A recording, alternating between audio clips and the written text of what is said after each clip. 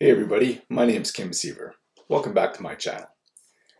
Being organized and having ADHD sometimes feels like oil and water.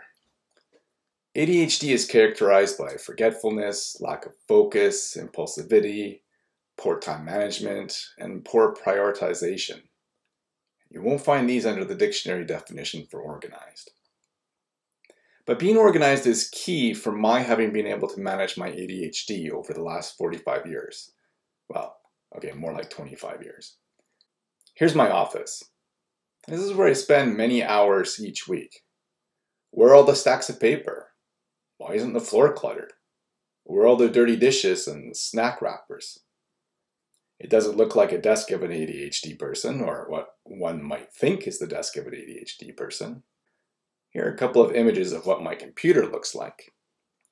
Here's my browser with only 6 tabs open, including the blog post that I wrote for this video. Here are all the apps I have open, just 4. And here's my sparse desktop, with only a handful of folders and files on there. Here's my Google Drive workspace. Notice just 4 main folders. And of course, each of those is organized with subfolders and sub-subfolders. Then here's my file cabinet, again with the folders and subfolders, and so on. Actually, ask my family. I'm pretty anal about being organized. I have to have everything in the right place. The plates must be stacked in a certain order in the cupboard. My t-shirts must be stacked in the order I wear them. The one on top is worn today, the next one tomorrow, etc. My keys are always put away in the same place. I keep my surroundings organized because I know that if I don't, I'd be lost. In fact, that's how I used to live my life. Everything used to be cluttered and messy. Then something clicked when I was 18 or 19, and all of a sudden, I cleaned my room excessively. And it became extraordinarily neat.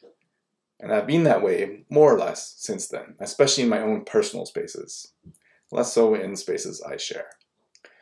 When I'm not organized, I lose things, or I break things because I'm distracted and don't notice objects teetering on the edge of a surface. Staying organized helps me remember tasks, follow up with clients, stay on track with project timelines, and find old records. Now, in full disclosure, it's not perfect. I have forgotten some things. But I know that without an organizational system, things would be far worse. How do you stay organized with ADHD? Let me know your tips in the comments below. Thanks for watching. Please share my video, give me a thumbs up, and subscribe to my channel. And I look forward to talking to you again soon.